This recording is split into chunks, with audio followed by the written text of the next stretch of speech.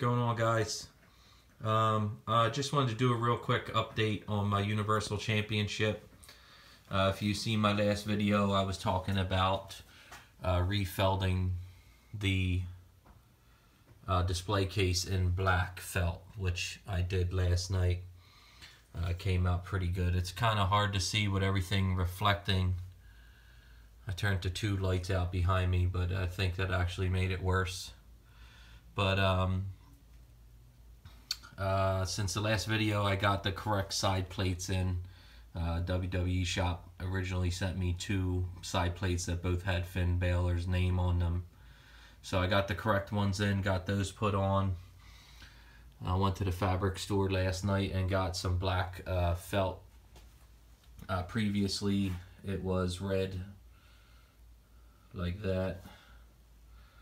So the belt pops a lot more black. I did leave the, if you can see, there's like a red lip in there. It's kind of hard to see with the reflection of everything, but the red is on the top of the case. Like the case is hinged, so when you release the hinges, the glass part opens up. So I left a red on that because it kind of looks good when you're looking at it from a distance. Yeah, I think that's about it. So previously red,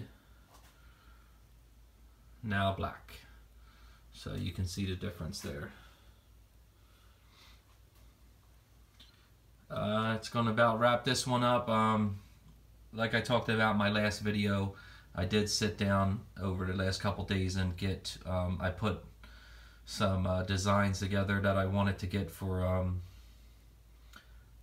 getting nameplates made, like custom plaques made for the for my titles. So I submitted a copy for a rough draft last night. So hopefully I'll get those in soon, and that should be my next video I put up. Alright guys, thanks for watching.